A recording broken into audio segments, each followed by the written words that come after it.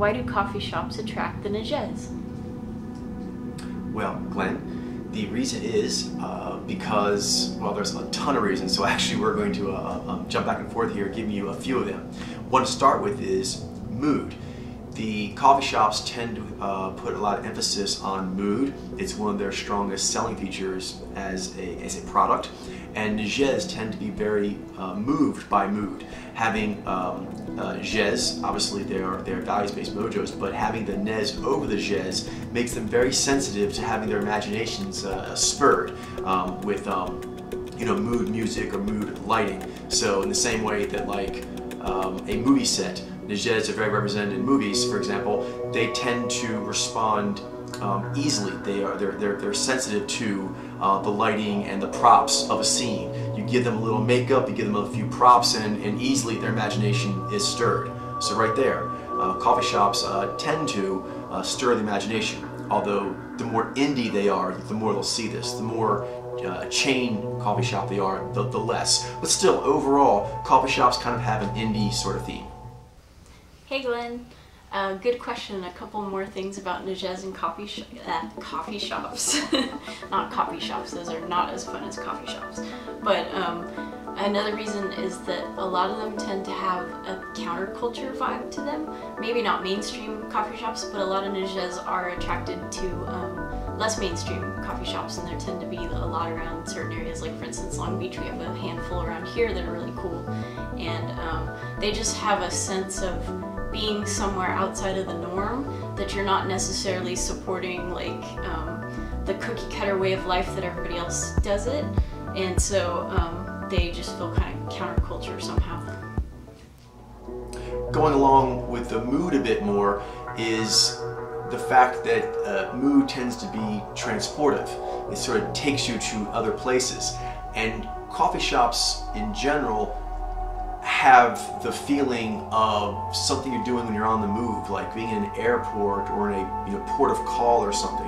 And for that reason, it gives the feeling that you maybe are traveling when you're not. So Nejez, from what we'd observed, although they don't necessarily make a lot of money, say overall, I mean, many Nejez are very successful, but Nejez often don't place as much emphasis on making money as some other mojos do. But you'll notice that of the money they have, considering their income bracket, that we notice them a lot at coffee shops, restaurants, CD music stores, things like this. And so we're still unfolding the data. The data is unfolding, but what we're seeing right now, what it looks like, is that they spend more of their discretionary income on things that transport them.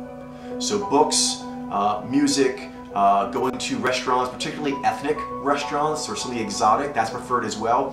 And because the more mainstream the restaurant, the more mainstream the mojos that go there. The more alternative or exotic the restaurant or coffee shop or whatever is, the Nejez will be more so there. And I think it is because it feels like you're traveling to another land. Why they tend to like reading books about fantasy lands or exotic places in the world, because they like to imagine that they are there. And coffee shops tend to help out with that.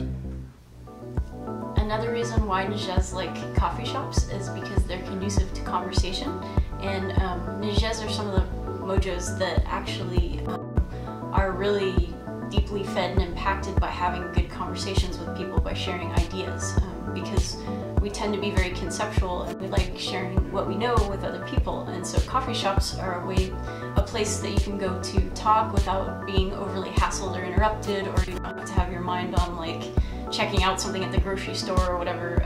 So it tends to be like not distracting, and also a place where you can linger and take your time. You can buy a tea or coffee and stay for a while and not feel rushed. What else was I saying on that? Basically, Nejez's normal way of being is the environment doesn't tend to favor that, but coffee shops do. And one way they do this is by being conducive to conversation, because it's like a ritual. Normally, if you're at home or something, it wouldn't strike you as much as now is the time to talk, because there's so much hustle and bustle or other things to do. But at a coffee shop, it's almost like it summons this ritual of now is the time and a place for us to talk, which is really important. thing for Nejez to do with each other. Go! Going along with what Nija said about the coffee shops, the culture around them is conducive to having conversation, also to lingering. One that kind of goes along with that, is especially say well, Nija I also really like to read as well, so both in Nejez, but it's kind of like a really cool library. And actually you'll find a lot of Nejez in libraries as well, particularly when you get over to, like, you know, the science fantasy section and so forth, although we also like psychology and just about everything else. But if you're like specifically looking for Nejez and not other mojos, the more indie, the more sci fantasy you get, the more you'll be getting exclusively that mojo. Although Nejez, we go almost everywhere else. So in this context, we're looking to just, you know, kind of find like the purest pool of them. That will really purify the pool of Nejez, is by doing those things. And in coffee shops, reading books is something that is considered normal and expected. You go there and usually you conversate, or you read, or you people watch.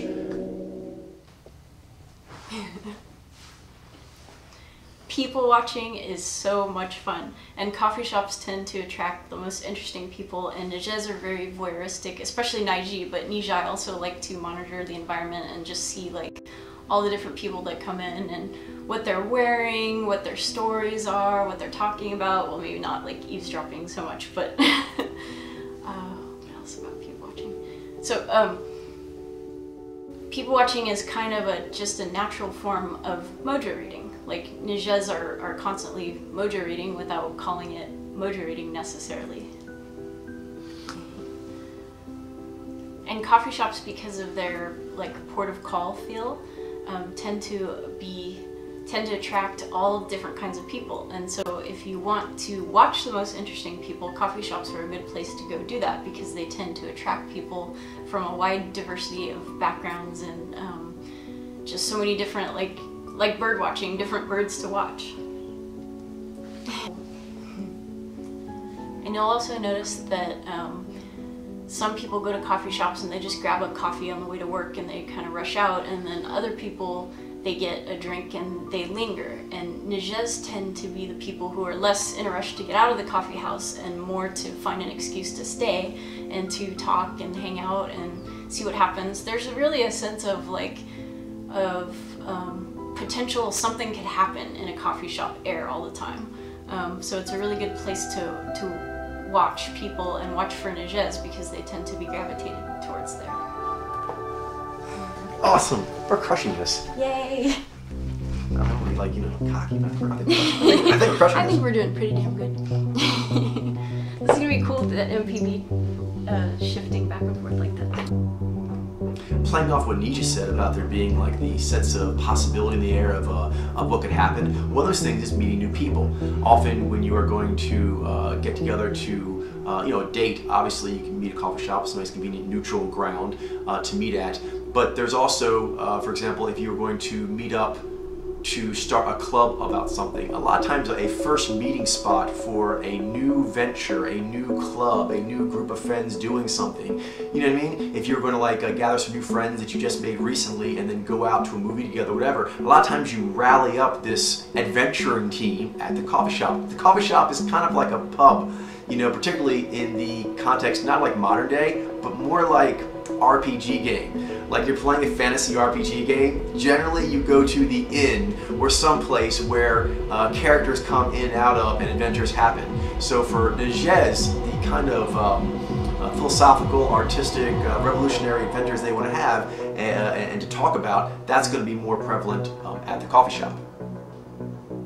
Speaking of neutral ground, that kind of brings up something else, which is in a lot of movies, you'll see the motif of, you know, secret agents meeting at like a coffee shop. That you see that like all over the world. It can be an Asian tea shop. It can be a European classic cafe, you know, cappuccino and espresso kind of deal there. But it can be South American. It doesn't matter. There's something about. It's similar to a bar. Where every country you go to, there tends to be bars and coffee shops. And bars also, if they have music and alternative, can also have Nejez as well. But the coffee shops, again, is going to be more pure because it tends to actually emphasize conversation and to conversate about, I don't know, philosophical kind of topics. Anyway, with Nijez, they actually tend to be heavily represented in movies, and that would lead one to believe they're heavily represented in fans of movies. So when they're in a coffee shop and they meet up their friends and have their special drinks or whatever and meet over in the corner and conversate and look around the world, it feels a bit like you're in a movie. And Nijez like to feel like they're living a life that would be movie-worthy. So good. This is awesome.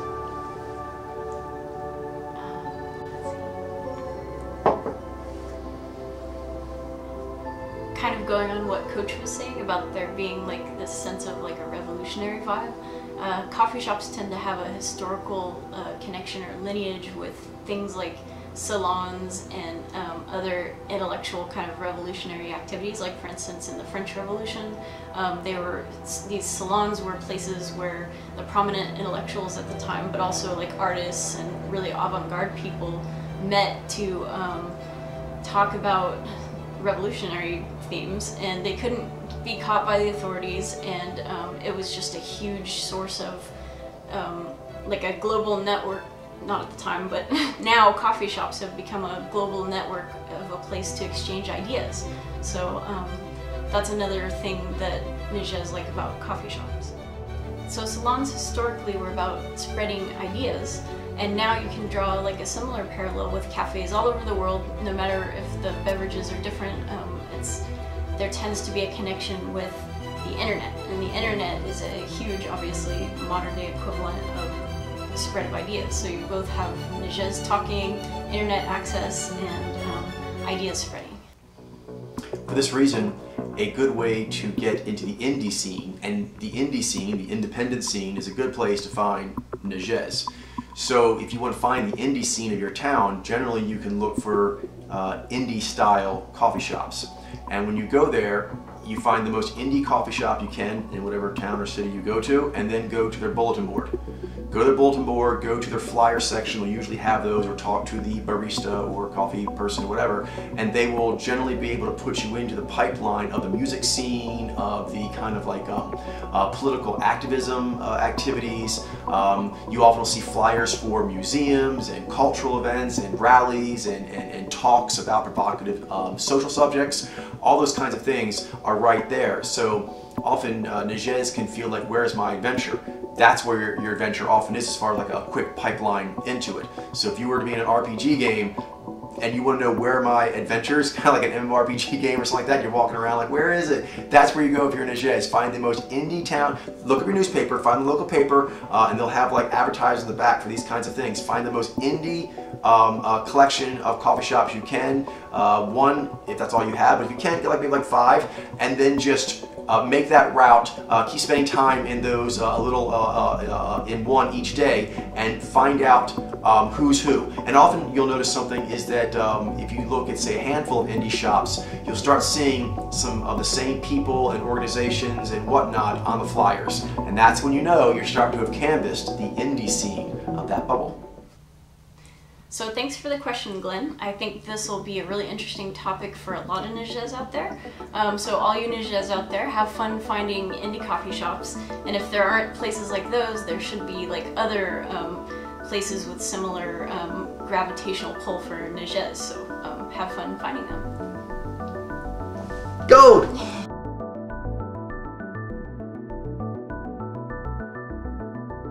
Could you use that to say that? Yes.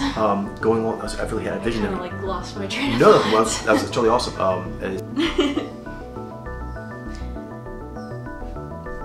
Okay. Thanks for the question, Glenn. Hope you enjoyed. This is great. Okay. So thanks for the question, Glenn, and hope you enjoyed the information. Let's see. Thanks for the question, Glenn. I think this will be really interesting for a lot of Nijez to know. And so for all of you out there, try to find these places in your town. And if you don't find indie coffee shops, then there are always other equivalents.